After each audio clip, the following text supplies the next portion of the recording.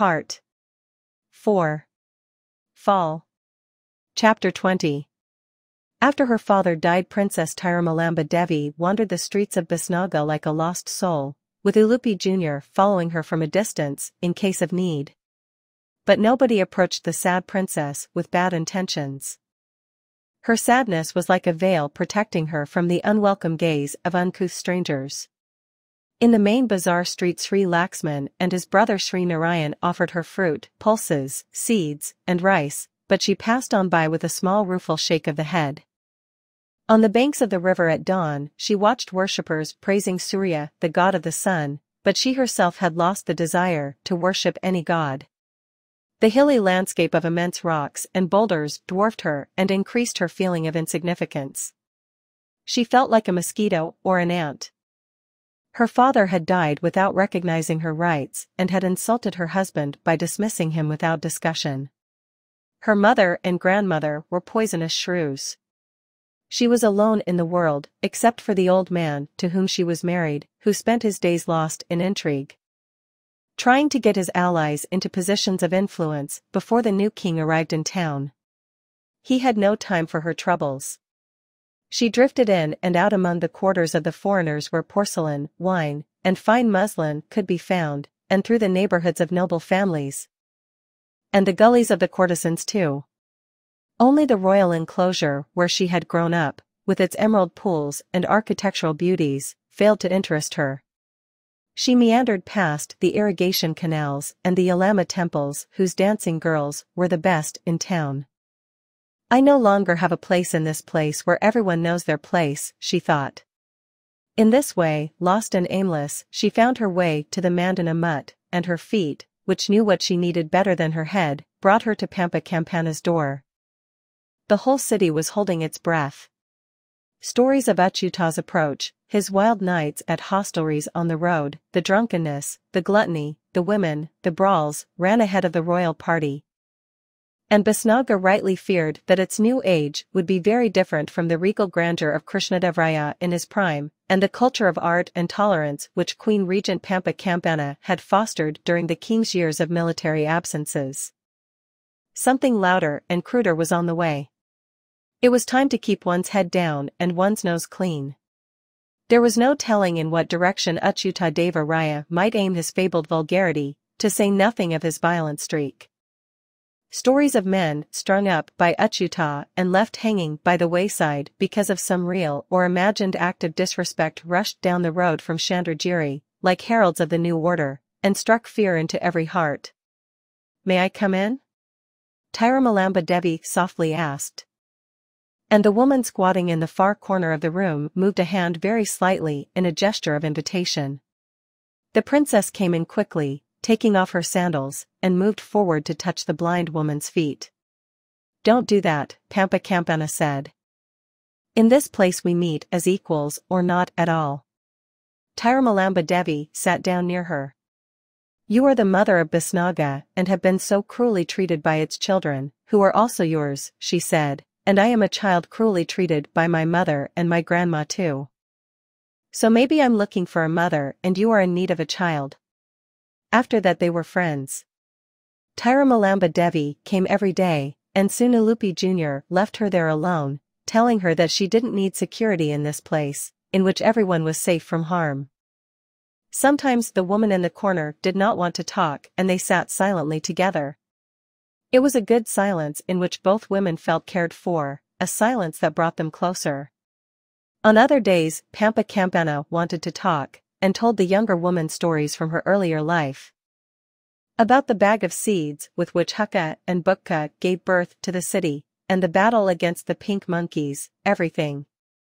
Tirumalamba Devi listened in awe. And every day Pampa Campana tried to write. Tirumalamba Devi saw how hard it was for her, in spite of the skill of her hand. Finally she spoke up. "What I see," she told Pampa Campana, "is that because of your eyes, your hand moves very slowly, much more slowly than your mind, and that is hard for you. You can actually compose with great rapidity, isn't it, but you can't set it down fast enough. And the enforced slowness must be very frustrating, yes?" Pampa Campana made a small movement of the head, meaning to say, perhaps, but I have no other choice. Tirumalamba Devi found the courage to make a bold suggestion. When immortal Vyasa was composing the Mahabharata, he also did so at a very fast pace. No, she asked. But Lord Ganesh, who was taking the dictation, could keep up with him, no? Even when his pen broke, he broke off one of his elephant tusks and wrote with that. Isn't it? For this reason we also call him Ekdanta, Ganesh One Tooth. I am not Vyasa, Pampa Campana said, and a rare smile spread across her face. And you still have all your teeth, I'm sure, and I also know that your ears are not so big. But I can write as fast as you can recite, Tirumalamba Devi said with shining eyes. And if my pen breaks, I'll do whatever it takes to go on without stopping. Pampa Campana considered this. Can you dance? She asked. Because Lord Ganesh is a fantastic dancer. Can you ride on a rat? Will you wrap a serpent around your neck like a scarf? Or around your waist like a belt? Now her smile was very wide. If that's what it takes, Tirumalamba Devi said firmly, then I will learn. Achyuta Deva Raya entered the Lotus Palace looking for someone to kill. He was a swarthy man in his 50s, thick-bearded, gap-toothed, pot-bellied, angry as only a man obliged by his detention in a remote place to suffer the attentions of country dentists can be. He was dressed as if for combat, in a leather jerkin over a chainmail vest, well-worn boots on his feet, a sword at his waist and a shield on his back. His companions were a disorganized band of drinking ruffians that had provided his only social life in Chandragiri, and behind them came his official royal escort. A band of women warriors from the palace guard whose expressions bore witness to their anger at the lascivious approaches made by the king's friends on the road, the king's own inappropriate behavior, and their professional embarrassment at the brutish bad manners of the new monarch whom they were obliged to bring into the room of the lion, or diamond, throne. Waiting to greet him was what remained of the royal family, Krishnadevaraya's senior queen Tirumala Devi and her mother Nagala Devi, Princess Tirumalamba Devi, and her husband Aliya Rama, whose decision to style himself as Aliya Rama Raya, while technically justifiable because of his marriage to Krishnadevaraya's only surviving child, was certain to be seen by Achyuta as a red rag, inflammatory, even a declaration of war. When a man has been exiled as long as I have, Achyuta said, he returns looking for revenge. The one responsible for my ruined life, my noble brother, is no longer here to face my wrath. But, in his absence, you people will do. 20 years is a long time, Aliya replied. And we can see that your banishment has not been kind either to your appearance or to your character. However, welcome, uncle, I use the term of respect even though I am your senior by several years. Bisnaga is yours, as the late king decreed. And be assured that nobody here will consider rebellion against his will. But you should know that the people of the palace, the city's aristocrats, its ministers and civil servants, and these formidable women of the guard, are loyal to the empire itself, not only to the occupant of the throne. They are loyal to those who have treated them well during the 20 years of your absence. Let me put it to you more plainly. They love the late king's daughter, his only living child. And I am her chosen husband. So they are loyal, also, to me. The people outside the gates are the same. It is Bisnaga they love, and the king is the servant of their beloved, and must never betray it. Therefore, be careful how you act, or your reign may be brief. In addition, Tirumala Devi said, my father King Veera, of Srirangapatna, my mother's husband, guardian of your southern border, is watching closely, and should he be displeased, it would not go well for you. Achyuta turned to Princess Tirumalamba Devi. And you, young lady, what do you say? Do you have some threats for me too? My closest friend and second mother, the Lady Pampa Campana, sees everything through blinded eyes, she answered. So, learning from her example, I will say everything through closed lips. Achyuta scratched the back of his neck. Then his hand strayed to his sword and he grabbed the hilt. Released it, grabbed it again, released it again. Then he scratched the top of his head with his right hand, ruffled his thick, unkempt, and graying hair, and furrowed his brow, while his left hand reached into his right armpit, like a man hunting for fleas. Then he shook his head, as if in disbelief. He looked over to his drinking buddies with an expression that said, "Well, you're not much use, are you?" Then all of a sudden he burst into loud laughter and clapped his hands. "Family life, eh?" he cried. "You can't beat it. It's good to be home. And so, let's eat." In the years that followed, the story of Achyuta Deva Raya's coronation feast, vividly told and retold, became the defining narrative of his reign. Everyone in Bisnaga carried around a mental image of the king and his drunken companions eating like swine and drinking like men who had been lost in a desert for many years, while the royal family and nobles of the court sat in silence, with folded hands, eating nothing. And while Aliya Rama Raya stood at the back of the dining hall, refusing even to sit and break bread with the new ruler, and plotting his next move. Tirumalamba Devi gave Pampa Campana a detailed description of the evening, and that is what we now have in the Jayaparajaya. Transformed by the author into verse, but written in the princess's neat hand. After Tirumalamba had finished her account, Pampa Campana gave a deep sigh. "These two men," she said, "your husband and your uncle. Between them, they will be the destruction of us all." The last two leading men in the drama of Bisnaga were so unalike that people began to call them yes and no, or up and down, or plus and minus to describe their opposed natures. Forward and back was also used. And in this case Achyuta was definitely the one considered to be the backward party. He was the unsubtle one, the type who barges in through your front door, hits you over the head, and steals your house. Aliya was stealthy.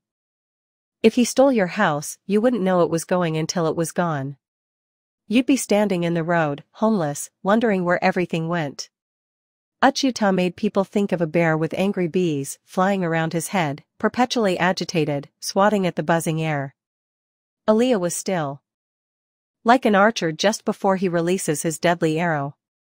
Achyuta was thick-bodied and gross, while Aliya reminded everyone of a skeleton, a walking skeleton with a long hard face and arms and legs so long and thin that there seemed to be no flesh on them, just skin and bone.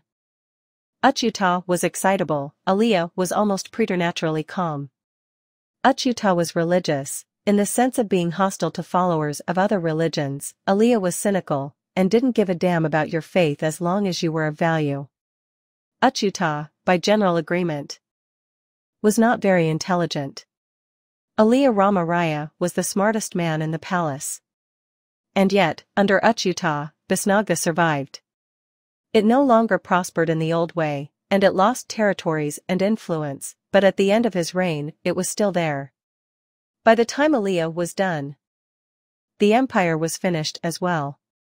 Several years passed before Tirumalamba De6 persuaded Pampa Campana to leave the Mandana Mutt.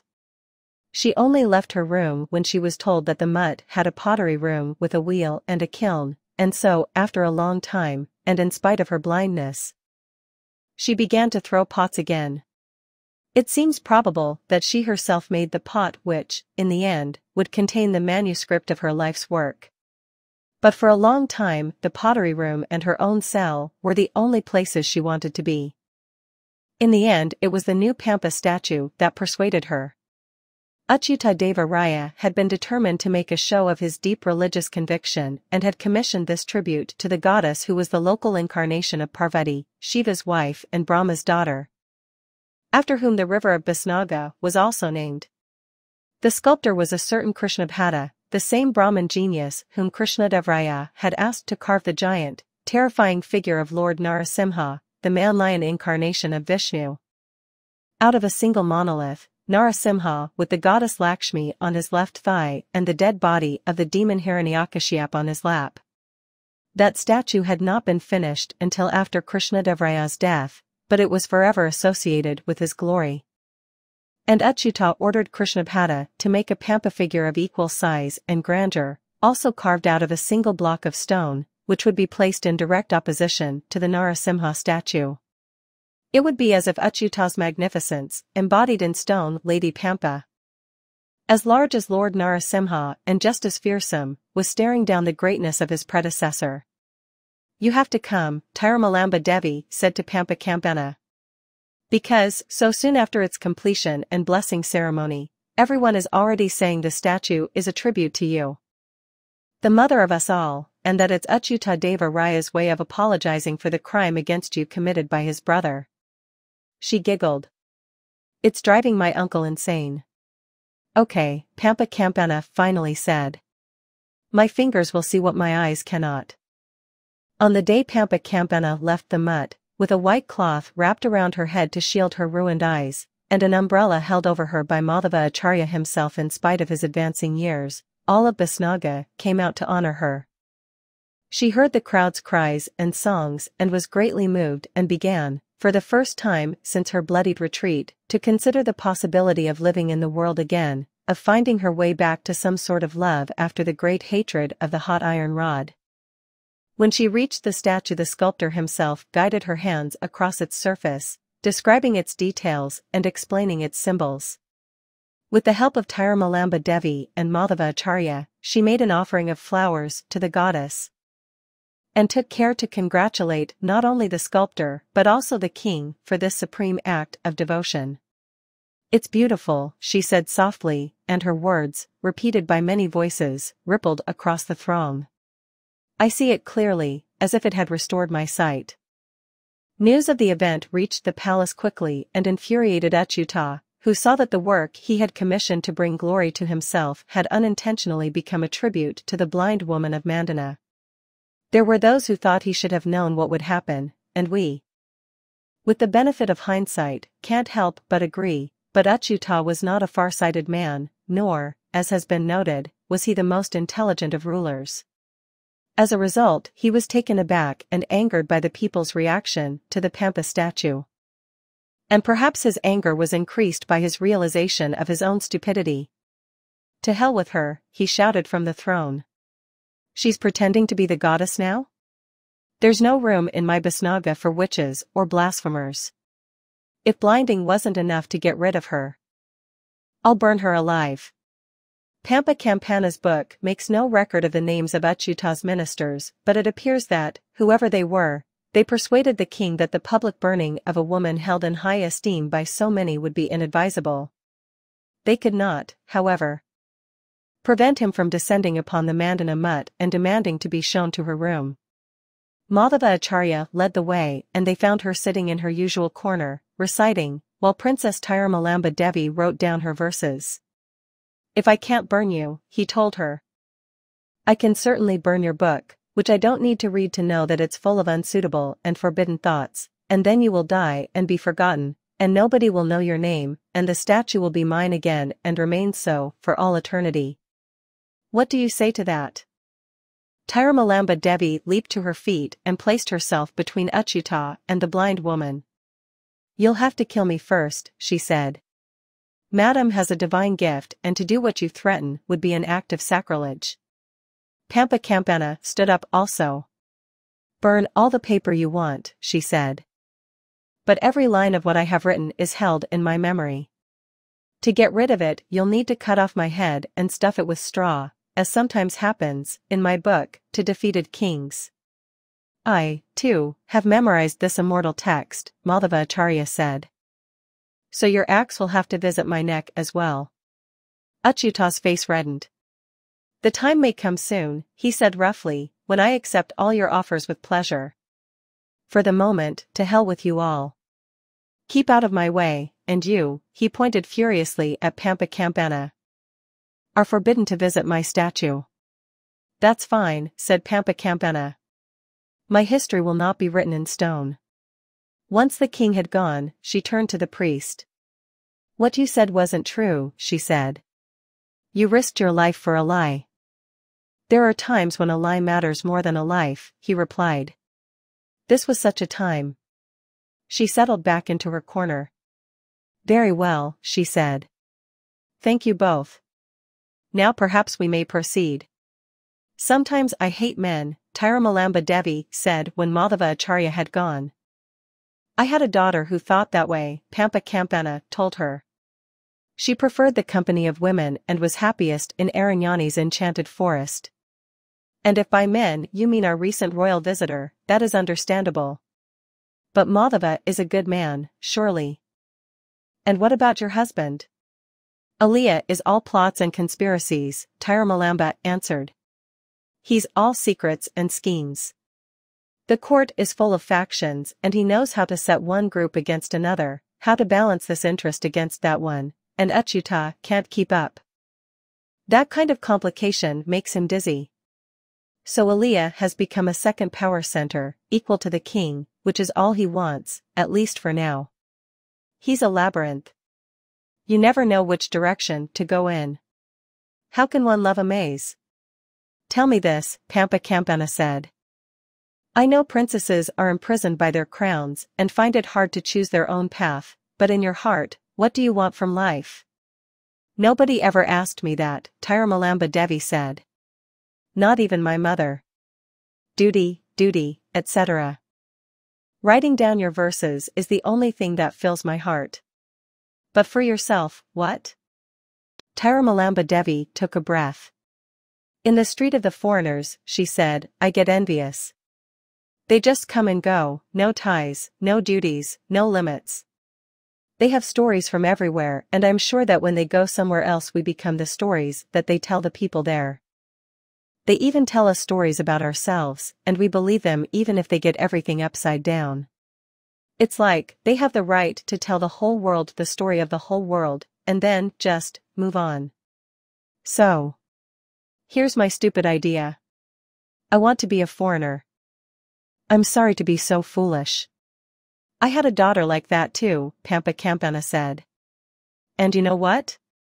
She became a foreigner and I think she was happy. You don't know? Tirumalamba asked. I lost her, Pampa Campana replied. But maybe she found herself. She put a hand on the princess's knee. Go and search for a cheel feather, she told her. A feather? Why? Keep it safely, said Pampa Campana. They say you came here as a bird, Tirumalamba said, awestruck. Let's go back to work, Pampa Campana said. But before she started reciting again, she added one more thing. I have known foreigners, she said. I have even loved one or two. But you know what's the most disappointing thing about them? What? They all look exactly the same. Can I ask you the same question that you asked me? Tirumalamba said. Is there still something you hope for, something you want? I know, your lost eyesight, of course, excuse me, another stupidity. But some secret desire? Pampa Campana smiled. Thank you, she said. But my time of desiring is over. Now everything I want is in my words, and the words are all I need. Then, by all means, said Tirumalamba Devi, let's get back to work. It was the rainy season when everything heated up. Early in the morning Aliya Ramaraya had breakfast with his wife in their private chambers in the Lotus Palace, in silence, listening to the deceptively cheerful sound of the falling rain, and saying nothing on account of the servers.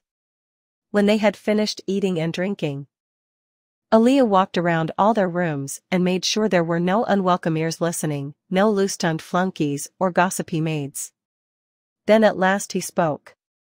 I can hardly talk to the man, Aliya told Princess Tirumalamba Devi, his level of thought is so crude. He thinks like he eats. Which is to say, piggishly. The loose, tense power-sharing arrangement between Achyuta, the brutish king, and Aliya his devious rival, was unsatisfactory to both men, and their dispute had dragged on down the years and pulled Bisnaga in two opposite directions. Which was unsatisfactory to everyone. Tirumalamba made a careful answer. Madhava Acharya says he's very godly, no? Yes, Aliya said, but he understands nothing. We are good, they are bad, that's the sum total of his religion. Underneath that, I think, he's afraid of them. And now that there's a new they rising in the north, these Moguls, he's even more scared. But we have them everywhere in Bisnaga, Tirumalamba said. We have their places of worship in many neighborhoods, and they live among us, and are our friends and neighbors. And our children play together, and we say we are Bisnagan first and godly second, isn't it? We say that. Some of our senior generals are also them, nah? And in the 5 sultanates, we are everywhere there also. Senior personages, shopkeepers, all. Even some wives in their palaces, are we? I have reached out in a friendly way to the 5 sultans, Aliyah told her. Seems they are even more scared of the Mughals than Achyuta is, even though their god is the same. I try to explain to him, God is not the thing. Being able to rule ourselves is the thing. Not being conquered and obliterated, but being powerful and free, this is the subject, for the sultans as well as for us. But he only says, Kalyug, Kalyug, the dark age is upon us, the demons are coming, and we must pray to Lord Vishnu, who comes to save us from the miseries of the dark. We must pray for his strength against them and crush them all. It's like a 4-year-old trying to understand the sacred books. Crush them all? It would be stupid to try even if it was possible. Crush them all is like asking, please come now and crush me. I'm talking to the sultans nicely, to avoid all this talk of crushing Vashing. What does he say about that? You're talking shulking? These days, we don't say much to each other. That's also bad. So here's my idea. I have invited the 5 sultans to Bisnaga as our guests, to mediate between Achyuta and me. But, husband, excuse me, isn't that a terrible idea? It makes us look so weak, nah? It makes Achyuta look weak, Aliyah replied, looking off into the distance and smiling an unamused smile. Not necessarily the rest of us. But what if, thinking the king is weak, they attack and take some of our territory? Why, then, dear wife, it will prove to all of Bisnaga that the king is not up to the job, and a change may be required. So this is your plan, Tirumalamba Devi said, shaking her head. I don't know, husband. People already say about you that you're too sly. This will just prove it, no? The people will accept sly, Aliyah said, quietly, if it is accompanied by capable. Tirumalamba saw that there was no point in further discussion. Have you told the king? She asked. I'm going to tell him now. But he will never agree, isn't it? So stupid he isn't. The sultans are already on their way, Aliyah said. I have already given orders for a grand welcome and a banquet. They arrive tomorrow. Tirumalamba Devi stood up and prepared for her day with Pampa Campana at the mutt. Sly isn't a big enough word for you, she said as she left. Maybe sneaky also. Also calculating. Maybe also a little underhand. It's not so much yes and no. It's more like, he says no, and you say. Then watch out for your back. Thank you, Aliyah Ramaraya said, and bowed slightly. You can be a flatterer when you choose to be. And he smiled again, his thin little enigmatic smile. I'll need an umbrella today, she said, and I'll still get wet. You should get an umbrella too. The way you're behaving, not just the rain but the whole sky could fall on your head. The state visit of the 5 sultans of the Deccan, rulers of Ahmadnagar, Berar, Bidar, Bijapur, and Golconda, didn't last long, but brought about great changes. Old Adil Shah Bijapur, heavily defeated by Krishnadev Raya at Raichur, arrived with a small army, and wore battle-stained military clothes. Even older Qutb Shah of Golconda brought an even bigger force, and arrayed himself in dazzling diamonds.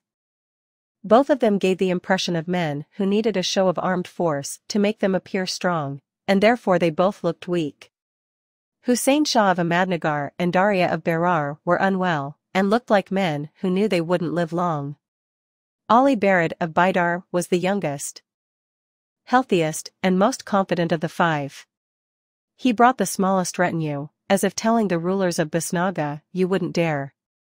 No sooner had they arrived than Achyuta Deva Raya, infuriated by Aliyah Rama Raya's stratagem, told them their services weren't required.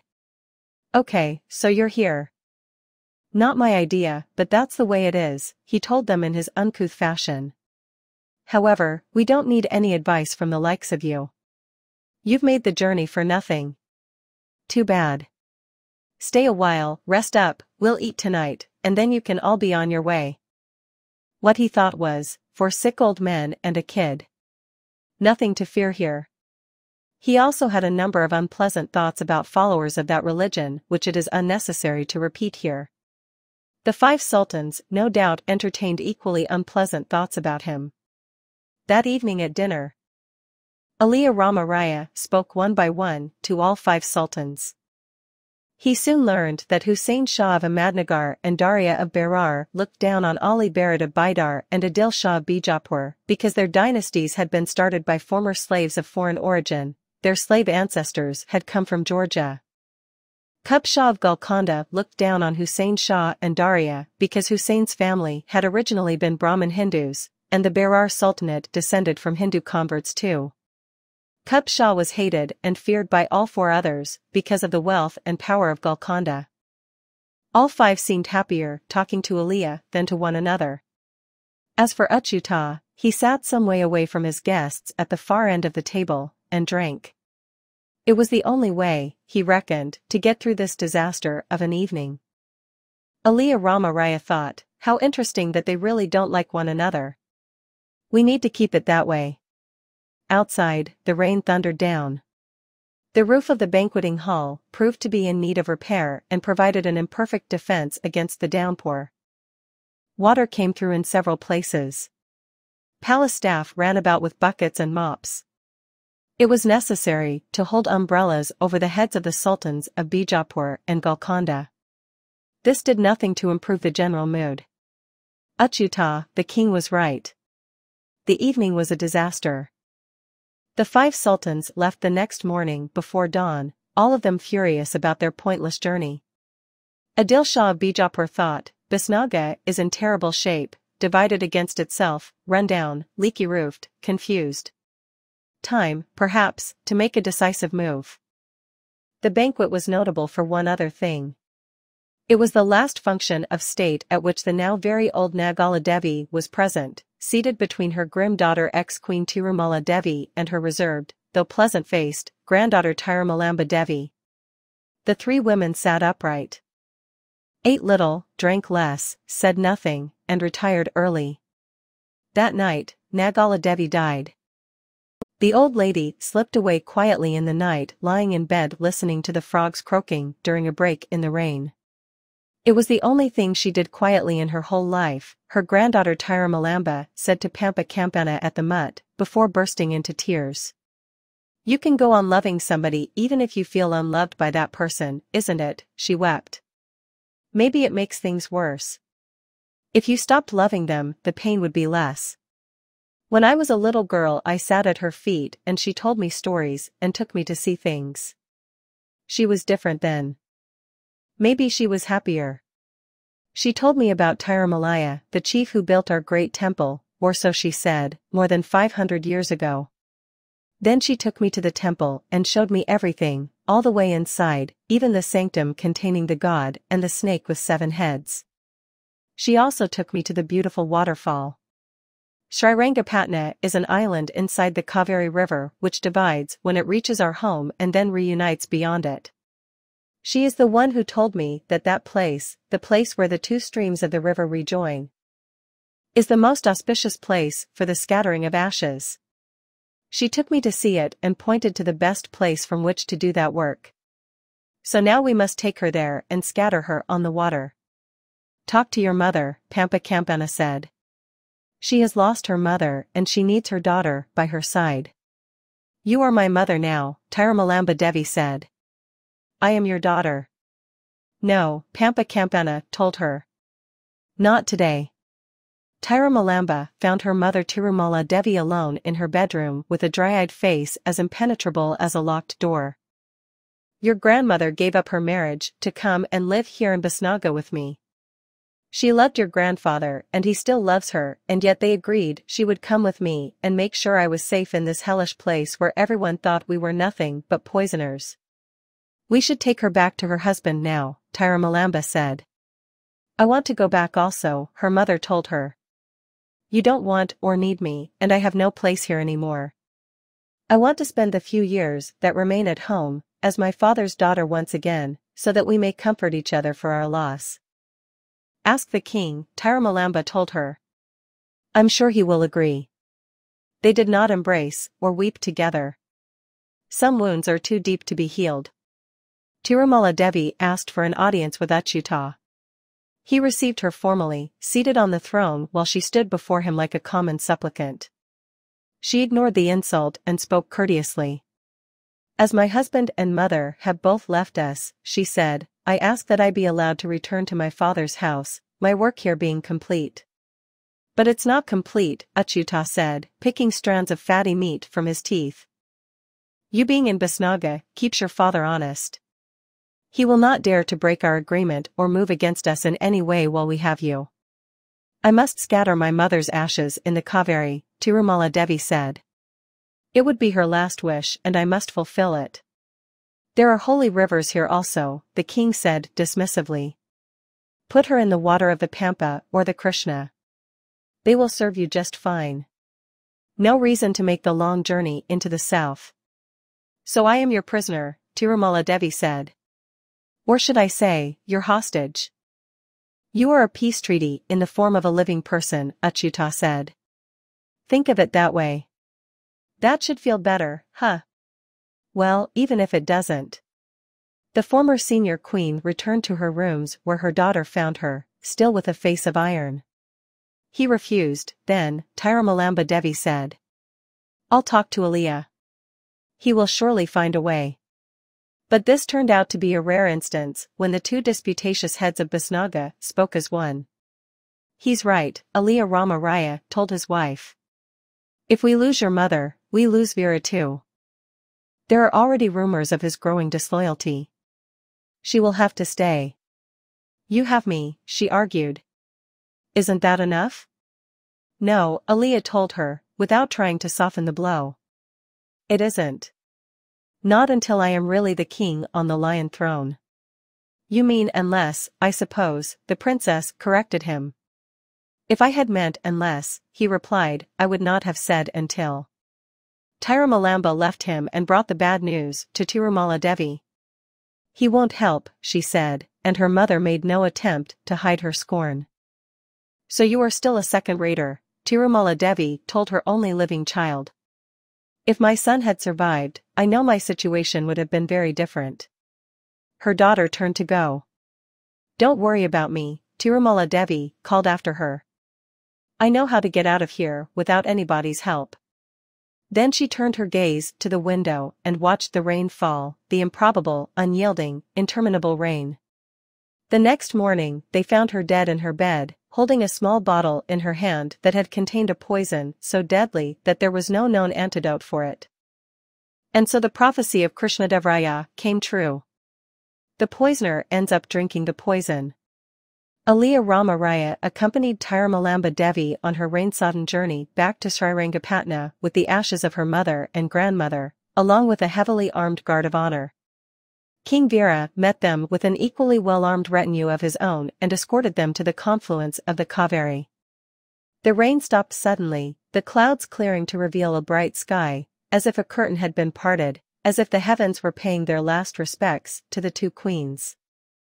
After the ashes had been scattered there were prayers and then a feast of remembrance, and the next day the journey back to Bisnaga. I'm sorry to tell you that your grandpa Veera is definitely planning to break away from our alliance, Aliya told Tirumolamba once they were safely away from Srirangapatna. Now that I've seen him face to face and looked into his traitorous eyes, there's no doubt in my mind about it. The Jayaparajaya tells us about the end of King Veerapadiya's story, in a manner one can only describe as terse. It's possible that Pampa Campana kept it short so as not to distress his granddaughter unduly, or, alternatively, that Tirumolamba Devi abbreviated the account as she wrote it down. All we are told is this, that King Veera did indeed announce that his agreement with Bisnaga was at an end, and obliged the battalions of troops from Bisnaga stationed at Srirangapatna to withdraw. No sooner had this happened than the powerful neighboring ruler of Mysore, seeing that Srirangapatna no longer had the added strength of the Bisnaga army at its disposal, attacked in strength, overthrew King Veera. and absorbed Srirangapatna into the kingdom of Mysore. The text does not dwell on Veera's fate. If his head was severed, if it was stuffed with straw and displayed in Mysore as a trophy, we cannot say. As a result of this tragic mishap, the southern frontier of the Bisnaga Empire was left vulnerable and exposed, and its enemies grew in confidence and strength. Sad to relate, King Achyuta fell into bad habits as time went by. Pampa Kampana in her monastic room at Mandana listened to the whispers of the city and heard everything, how in the beginning Achyuta had been prevented by Madhava Acharya, whose opinions on widow burning had been greatly reshaped by his growing friendship with Pampa Kampana, from throwing all of Krishnadevaraya's widows on his funeral pyre, and had therefore flung them all out of the palace to fend for themselves on the streets, even the high-ranking, and now relatively old, surrogates of the gopis of Krishna the god. After that he had acquired 500 wives of his own, and spent most of his waking hours being pleasured by them. They lived in cell-like rooms in cloisters adjacent to the palace, and when not involved in decadent acts, with the king led lives more like celibate nuns. He had also begun to insist that the court's senior noblemen should kiss his feet on a daily basis, which was not, let us say, an endearing requirement. Those who were willing to kiss the king's feet with genuine enthusiasm were given gifts of yaktail fans. And it would not be exaggerating matters to say that those nobles who received such fans were also the ones who hated the king most deeply. He slept in a bed made of solid gold, refused to wear any garment more than once, and so great were the expenses of his lavish court that his ministers were obliged to increase taxes on the citizenry, after which the people hated him too. There were banquets at court almost every night, at which 17 courses were eaten and much wine drunk, and while the king and his cronies were feasting on venison, partridges, and doves, the common people were reduced to dining on cats, lizards, and rats, all of which were sold in the city's markets, alive and kicking, so that people knew that they were at least getting fresh meat. Pampa Kampana, too, was changing. When Tirumalamba Devi came to write down her verses, they were often little more than lamentations about her cursed gift of longevity, her obligation to go on living until the bitter end. I can see it, she told Tirumalamba, as if it had already happened. I can see the damage to the Gopuram of the Vithala temple, and the smashing of the Pampa statue and the Hanuman statue as well, and the burning of the Lotus Palace. But I must wait until time catches up with me before I set it down. Maybe it won't happen, Tirumalamba said, distressed by these images of destruction. Maybe it was just a bad dream. Pampa Kampana, kindly, did not argue. Yes, she said. Maybe so. She was developing many of the attributes of great old age. The woman Tirumalamba saw before her, disfigured as her face was by the blinding, still looked like someone in, perhaps, her late 30s, but Pampa Kampana had given up caring what she looked like. The illusion of youth was of no import to her anymore. She no longer needed to bother about seeing her idiotically young reflection, so she was free to inhabit the old crone she felt herself to be. Her skin felt dry, so she scratched it. Her joints felt creaky, so she complained about them creaking. Her back hurt, and when she stood she needed a walking stick and was unable to straighten her body. At my age things should be a whole lot worse, she told Tirumalamba. But to hell with that. Things are bad enough. She had also developed a sort of sleeping sickness. At times Tirumalamba would find her prone and unconscious, and when the sickness first began Tirumalamba would panic and think the old lady had died, but then Pampa Kampana's heavy breathing would reassure her. Sometimes Pampa Kampana slept for several days at a time, and gradually these periods lengthened into weeks, or even months, and she would wake up with the appetite of a hungry elephant. The sleep did not seem natural to Tirumalamba, it felt as if it came from the divine sphere. Perhaps as a gift to make it easier for Pampa Kampana to pass the time that needed to be passed before her final release from the goddess's spell. It was during these long sleeps that Pampa Kampana dreamed the future. So they were not entirely restful. By this time Tirumalamba herself was no longer young, and she, too, had various physical complaints, her bad teeth, her digestive tract, But she kept these to herself and allowed the old woman to fulminate. "Maybe if you just go on telling the story," she suggested gently. "That will make you feel a little better." "I did have one dream," Pampa Campana said. "I was visited by two yalis, not made of wood or stone but real, living creatures." She had dreamed of yalis before, and had been happy to be with those supernatural beings, half lion and half horse. And with elephant tusks, whom people thought of as protectors of gateways. "They came to reassure me." "Don't worry," they said. "When the time comes we will appear at your side to take you across the threshold to the eternal realm." That was comforting. The memory put an end to her bad mood. "Yes," she said. "Let's go on." Then, to Tiramalamba's astonishment, she quoted Siddhartha Gautama. "Which is why the Buddha's 5 remembrances, or a version of them, can be found in the Jayaparajaya, which is otherwise not a Buddhist text. I am of the nature to grow old. There is no way to escape it. I am of the nature to have ill health. There is no way to escape it. I am of the nature to die. There is no way to escape it. There is no way to escape being separated from everyone I love, and all that is dear to me. My actions are my only true belongings. My actions are the ground upon which I stand." Adil Shah of Bijapur had sworn an oath never to drink a drop of wine until he had recaptured Raichur.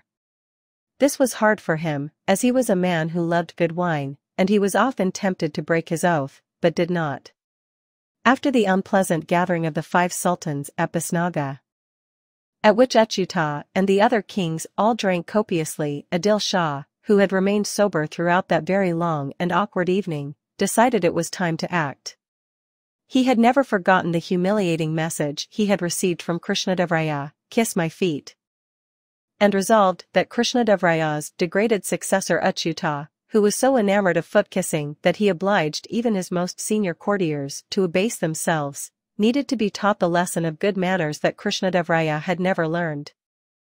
He gathered his forces and attacked Raichur. The Bijapur army's surprise arrival found the forces of Bisnaga unprepared for battle, and they were swiftly overrun. In the next few weeks, the whole of the Raichur Doab region came under the control of Bijapur once again, and Adil Shah, standing beside the famous freshwater spring in the Raichur citadel, declared, "Today this spring will yield not water, but wine." Things were going badly wrong for Achyuta Devaraya. Not only had he lost Raichur, which Krishnadevaraya had thought of as the jewel in his crown, but the king of Mysore, having overwhelmed King Veera in the south, had further expansionist plans, and there was a new Portuguese viceroy in Goa, Dom Constantine de Braganza, who was not content with being a horse trader, was eyeing the whole of the west coast, and developing imperialist ambitions of his own. Achyuta did nothing, as if he was afraid to act. He was unpopular at court, in the streets, and among the armed forces, and his inaction proved to be fatal. Aliya Rama Raya seized the moment, dethroned him, and packed him off to Chandragiri to rot. He died there a short time later. And so the last ruler of Bisnaga came to the throne.